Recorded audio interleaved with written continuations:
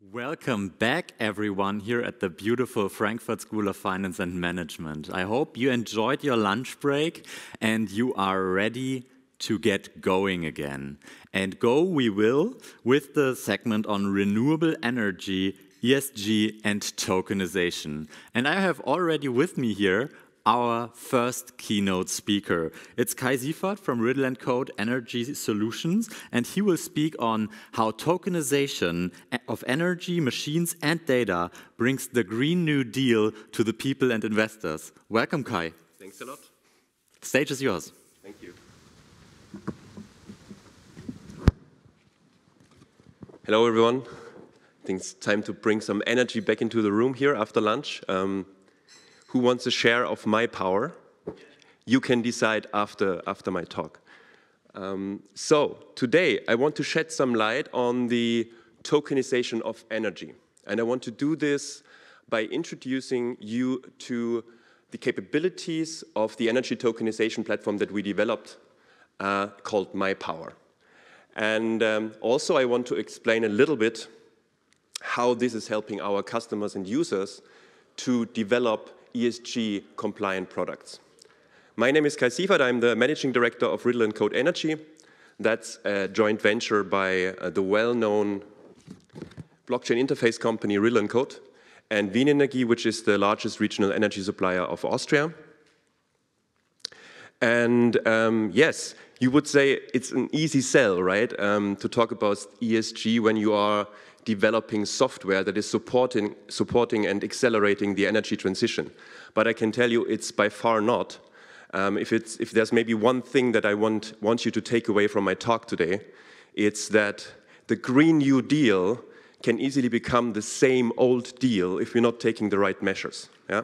And we at Riddle&Code, we think that the G in ESG not only stands for governance, through policy making, but also for governance, for governing the design of your products as a front runner of regulation at the end of the day.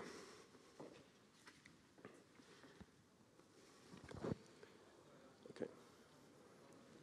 So let me kick off my presentation with a statement that might be obvious to most of you, but it never gets old to impress myself. After 6 years in developing energy-centric applications in DLT, based on DLTs,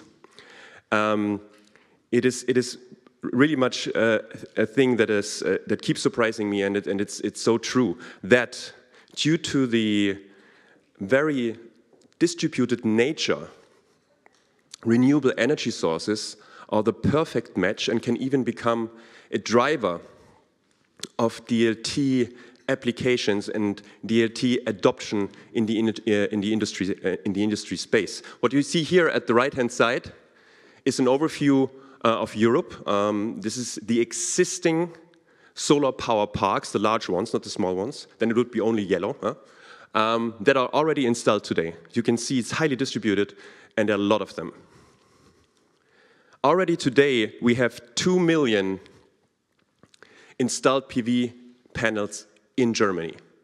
And according to Cisco data, at the end of 2021, we reached 8 billion connected devices on the global grid, only in the energy sector. So I hope you understand that we perfectly, coming from the blockchain side, fit into this game. But now is the question, how large is this game? 100 trillion US dollar need to be invested in clean energy in the next 30 years to decarbonize our global economy, to limit global warming to 1.5 degrees, according to the International Energy Agency. 100 trillion US dollar. That's by far the biggest commercial opportunity of our lifetime. And it's certainly something that will impact everyone, every nation, every company, every human being. And the big question is, will this impact be a good one?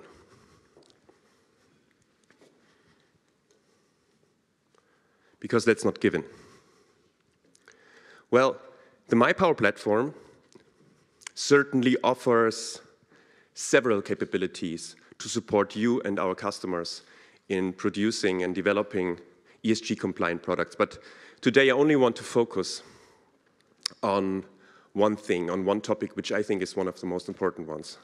And this is financial participation. So the ability to create the ability to financially participate in the Green New Deal for our customers. And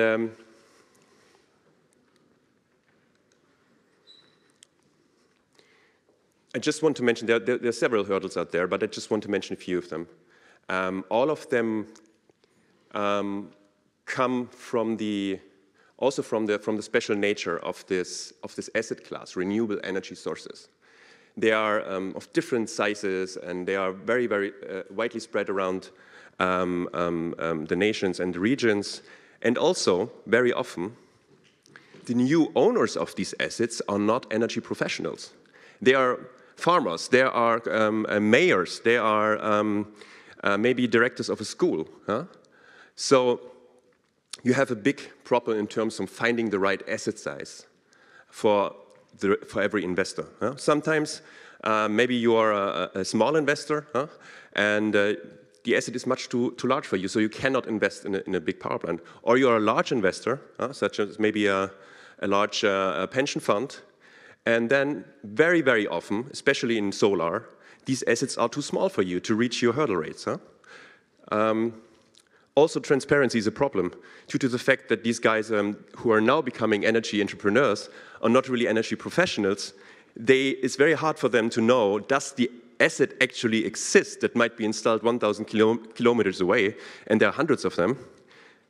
How does it perform? Live, ideally. And how is the profit distributed equally and fairly, according to contract, to all the investors?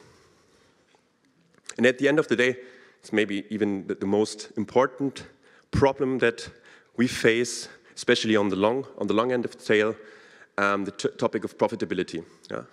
When you invest, when you want to create renewable energy projects, many project developers are overwhelmed with the opportunities or the necessity to sell their electricity, and very often they just take the most easiest version. This is taking the fixed end tariff, yeah? that's available by other energy players that will purchase your electricity. But very often this is not enough to make a project profitable, although there would be much more markets out there to increase the value of this asset. So all of these problems stand at the center of our design. To solve these problems is at the center of our design of the MyPower Energy tokenization platform. By tokenizing an asset, a wind asset, a hydro asset, a storage unit, you can basically find the right side, get access to every asset, to every investor. So if the asset might be too small, you can have many different assets. They are tokenized. You can easily pool them into large pools and then invest in them as a big vehicle. Or you can cut them into smaller pieces, the way we did it with Wienenergie in Vienna, where we took the largest solar power plant of the nation and basically tokenized it into 38,000 shares and then sold it online to the citizens of Vienna. I think in terms of transparency, I don't have to tell you here that putting all the transactions and holding the tokens on a distributed ledger is a superior way of creating transparency and auditability. So I don't want to go into detail here. But in terms of profitability, this is very important. It's very important to us. And you can see later on that it's also one of the big service streams that we work on is the topic of profitability. And here we want to make it as easy as possible for every owner of an renewable energy asset, with the help of tokenization, to access to different new marketplaces, existing marketplaces, decentralized marketplaces, but also upcoming new marketplaces. So, for example, direct power purchase agreements, or accessing to virtual power plants, selling your electricity from your PV panel to a community for better price, to an energy community, offering for grid balancing services, or also creating an interface to the data markets that are out there.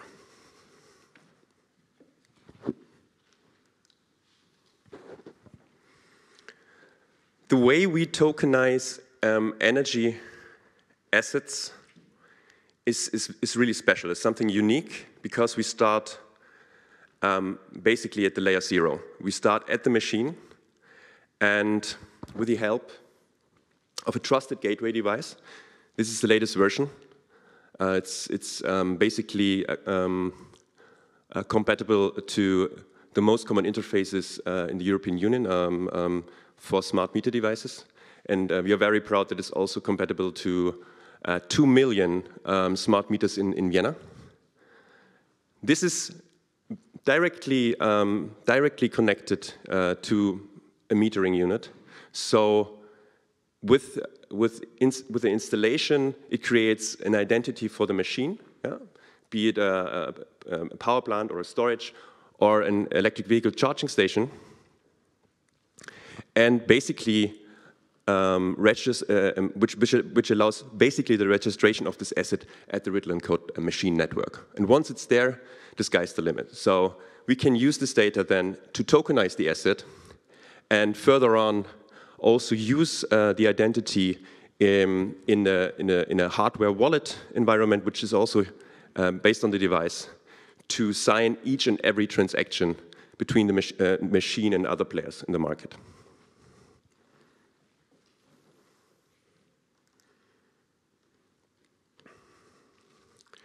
To summarize it, I told you about the way to tokenize energy in a very global framework and showed you some of the details of one of the services which are part of our security token-centric product range and service range. The boxes in white are just indicating that those are services and software that we have already implemented, and they are already running in the market and have customers. So as you've seen, I told you about the left side today, about the security-centric use case, asset tokenization. And if you want to market your electricity, you very much go to the right side. Yeah? You can combine these modules together. Huh? They are fluently and seamlessly connectable. And our thought behind this was always to start with asset tokenization, because it's like a gateway drug for project developers into the distributed ledger game. Huh? Because once they own an asset, once they own a token, they want to know, how can I make most out of it? How can I increase the value of this token? And here they become addressable for the additional services on the right-hand side.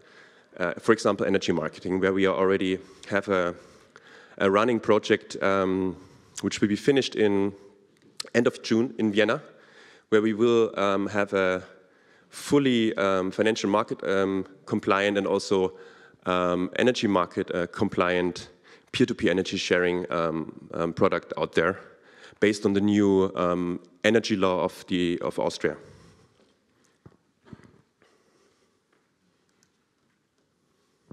All right, enough with the theory. I just want to show you what we exactly did with Wien Energie for tokenizing one of the largest, or the largest solar power plant in Vienna. After releasing a minimum viable product in February 2021 to 100 customers, and we saw that this is quite successful. The feedback was overwhelming. Wien Energie decided to make this thing large, so they tokenized the biggest power plant in Austria. It's around 12 megawatt peak installed capacity, and sold these tokens in their online store to more than 1,000 customers. They sold in total 5,000 tokens. One token represents a solar panel for 250 euro. And now these customers are owners of a power plant. We securitized the usage rights to this power plant and put it into a token, sold it, and now the users are holding those in their wallets. And every day, every 15 minutes, based on the live data that comes out of our device, that is signed by our device, they receive an addition of kilowatt-hour tokens in their wallet. And they can see this live in a web app. I'll show you later. Yes, with this kilowatt-hour tokens, Wienenergie currently makes exactly one thing. They can be used after a certain period of time. It's the usual billing period to be used as a credit on the electricity bills of the customer. Yeah? And what was a nice gimmick back in 2 years ago when we started developing the product has become a very, very attractive product now with the energy market prices rising. Yeah? So you can really see the attractiveness of such kind of a product. You basically are hedging. You get a natural hedge against the energy market prices because you become an energy entrepreneur, and this is just possible through tokenization.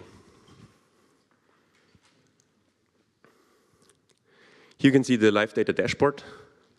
On the upper right-hand corner, you can see the account balance of one of the users with kilowatt-hour tokens. The graph on the upper left-hand side basically shows the live data. So this Tuesday, the 19th of October, is over the day is increasing more and more and more, depending on how much sun is shining. And so the customer gets a much more tangible user experience concerned to energy, which is also in the interest of an energy producer, such as Wienenergie. All right, so let me close by telling you a little bit of the feedback that we received. The customers that were buying this product, they were really, really overwhelmed with positive feedback, especially because of the ease of use. You can very quickly become an owner. Secondly, because of the transparency. They see in live data what is happening with their power plant. And then obviously, because they saved a lot of costs, because the electricity price that they receive when receiving power from their own power plant in Vienna is much cheaper than the current electricity price. So Wienenergie is very happy about this, and they want to roll out the product on an even larger scale and want to go into depth with increasing usability of the kilowatt-hour token. Yeah? One use case that is obvious is that you can put it into your electric vehicle, right? Take the kilowatt hours from your power and put it into your electric car while you're not at home, maybe. So, yes, thank you very much for your attention. I'm also happy to take questions.